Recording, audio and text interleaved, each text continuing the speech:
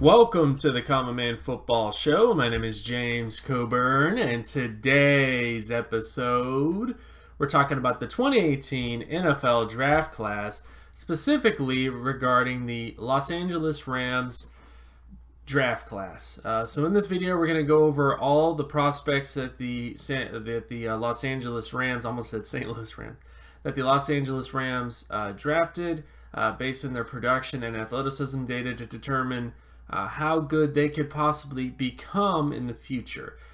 So if you're new to the channel and new to the work that I do, all terms and definitions will be in the description. So if you're not familiar with what athleticism data is or production data, you can just get all that information from the description. So starting with the first pick of the draft, we have Joe Noteboom, offensive tackle out of TCU. When you look at his athleticism data, he had a 17.83 explosive lower body strength score, 94.97 speed score, 94.37 flexibility score. Pretty much has all-pro / Pro Bowl level speed and flexibility, but doesn't quite have all-pro or Pro Bowl level explosiveness for his size. That's the only major sort of question mark with him, is that he's very fast and very flexible, but not very explosive. Then, of course, when you look at the averages at the position, this kind of furthers the sort of concerns in terms of his explosive lower body strength score. But that's the only issue with him. Similar to like Matt Khalil, I'm trying to think of a couple other players. Jason Smith had this kind of profile as well, though Jason Smith wasn't as fast and wasn't as flexible. Time will tell if he becomes a long-term successful starter at the position. But again, this is the only sort of issue, is that he's just not very explosive in terms of his lower body. He's definitely fast, he's definitely flexible, but he's just not very explosive. Then, of course, we come to the next pick of the draft, and Brian Allen, offensive center out of Michigan State. When you get to his athleticism data, he had a 50.61 explosive lower body strength score, 48.79 speed score, and a 54.97 flexibility score. Doesn't quite hit the all-pro areas in terms of his athleticism, but definitely hits at least the Pro Bowl areas. And we look at the averages at the position, he looks pretty close to a Pro Bowler to starter. I think when it comes to Brian Allen, most likely you're looking at a starter / Pro Bowler than an all-pro player, but definitely pretty good profile for a center, at least when it comes to athleticism traits.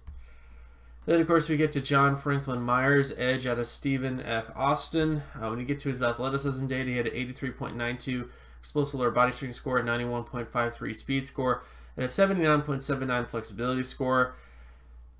Pretty decent explosiveness, pretty decent speed, pretty good flexibility. His production was at lower level competition, so I'm really not going to get into that because all my production data models are based on FBS production. And because John Franklin Myers played at FCS, it's just not very wise to compare FCS production to FBS production in terms of trying to do a projection. But he is athletic, so that's the major thing to kind of take away when it comes to John Franklin Myers, is that he is someone who does have starter upside or higher upside because of his athleticism traits. And of course, we get to Micah Kiser, linebacker out of Virginia. Pretty good production profile, 95.57 in terms of solo tackle data. It's kind of in between an all-pro player and a Pro Bowl player when you look at the averages at the position and when you look at his athleticism traits. 83.02 in terms of explosiveness, 78.02 in terms of speed, and 85.05 in terms of flexibility. Essentially, he has all-pro level athleticism traits. Closer to a Pro Bowler than an all-pro player when you look at the averages, but still very strong profile, productive and athletic. I think Micah Kiser is a steal when you think about where they actually were able to take him in day 3. Then, of course, you get to Ogbonnia, Okoronkwo, edge from Oklahoma. When you get to his production data, 93.41 in terms of solo tackle data, 88.20 in terms of sack data, and 95.08 in terms of tackle for loss data.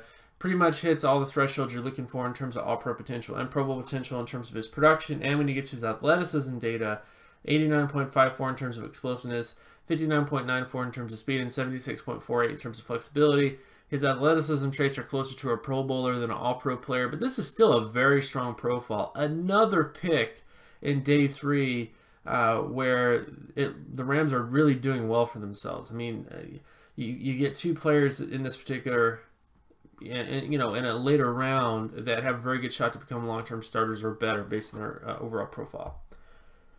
Then, of course, you get to John Kelly, running back out of Tennessee. When you get to his production data, 78.68 in terms of his market share production. Doesn't hit the All-Pro threshold, but is above at least the 5-time Pro Bowl threshold. And when you look at the averages at the position, he's above what the Pro Bowl average and starter average is.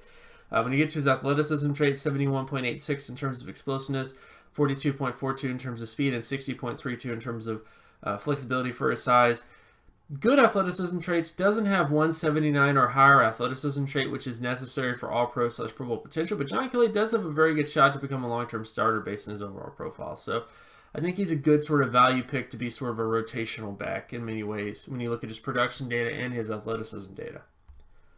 And of course you get to Jamil Dimby, offensive tackle out of Maine. When you look at his athleticism traits, 43.43 in terms of explosiveness, 12.90 in terms of speed, and 47.12 in terms of flexibility. Doesn't quite have All-Pro or Pro Bowl level athleticism traits, but does have at least starter level athleticism in terms of bottom and thresholds. If you look at the averages at the position, this is where there are lots of concerns. In terms of his athleticism, the average scores are, pretty high, and he doesn't really hit near the averages in explosiveness, speed, or flexibility. Most likely a backup rotational guy, but we'll ultimately see what happens with him. But the big question marks with him is just athleticism data. And of course, we get to Sebastian Joseph, defensive tackle out of Rutgers. When you get to his production data, 53.79 in terms of solo tackle data, 47.57 in terms of sack data, and 48.05 in terms of tackle for loss data. Doesn't quite hit the All-Pro threshold or Pro Bowl threshold, but does hit at least a starter threshold in terms of his production data. When you look at the averages at the position, he is someone who is definitely below what the average score is for All-Pro player, Pro Bowl player, and starter player. But I think the big reason why he was drafted was because of his athleticism traits. 81.47 in terms of explosiveness, 77.11 in terms of speed, and 84.47 in terms of flexibility for his size. Very athletic. There have been a couple players here and there that weren't really that productive, but were really athletic and went on to become long-term starters. And I think that's kind of what I think they're banking on here is he definitely wasn't that productive of a player at Rutgers, but he has good athleticism traits, and those traits could carry him over if he develops at the NFL level. Then, of course, we get to Trevon Young, edge out of Louisville. When you get to his production data, 59.98 in terms of solo tackle data, 28.81 in terms of sack data, and 42.87 in terms of tackle for loss data. Doesn't quite hit All-Pro potential or Pro Bowl potential when you look at the production, but does have some decent athleticism traits. 42.18 in terms of explosiveness, 53.45 in terms of speed, and 75.98 in terms of flexibility for his size. Doesn't really have All-Pro / Pro Bowl athleticism across the board, but does have some interesting, athleticism traits. I think in many ways he's someone who has sort of starter potential based on his athleticism traits, and similar to Sebastian Joseph, you're banking on athleticism traits to kind of carry the day to a potential starter here.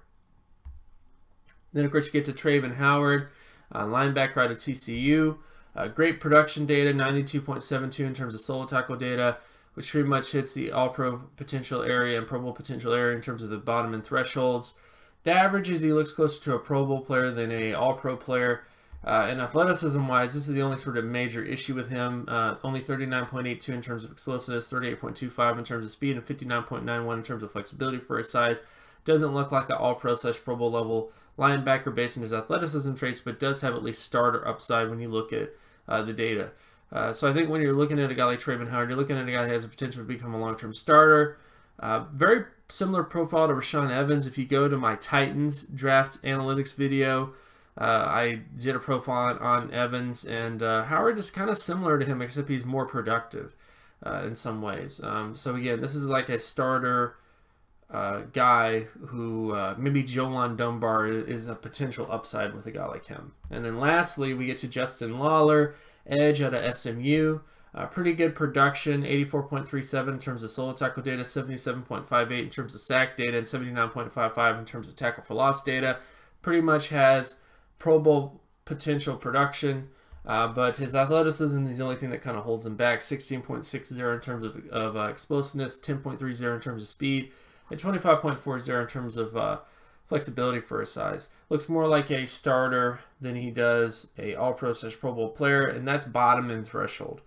So I think it's very unlikely that Justin Lawler becomes a long-term starter because of his athleticism traits, but he definitely could become sort of a rotational kind of backup player. So overall, when you look at the Los Angeles Rams draft class, they really outdid themselves. When you're talking about where they picked day 3, where most of their draft picks were taken, and they end up coming out with guys like Micah, Kiser, Ogbonnia, John Kelly, Trayvon Young, Travin Howard, Sebastian Joseph, John Franklin Myers. Like, all those players have starter upside or better, and they got these guys in day 3, which I think is pretty fantastic. So with the lack of draft capital that they had, they may have had one of the better draft classes in this class. If you just look at it from how many players might end up becoming successful players for them. But the bottom line is, I do like this class. I think it's, considering what they had to work with, they did get a lot of work done. But ultimately, let me know in the comments section below, how do you believe the Rams draft class went? And of course, my name is James Coburn. You can find my other work at draftcoburn.wordpress.com. You can also follow me on Twitter at Geometrics. And if you like this content and you want more content like this, be sure to leave a like and subscribe. Share this video as well with anybody that you know. Hit that notification button so that you're always reminded when another video of mine drops. And I'll talk to you guys in the next video. Peace!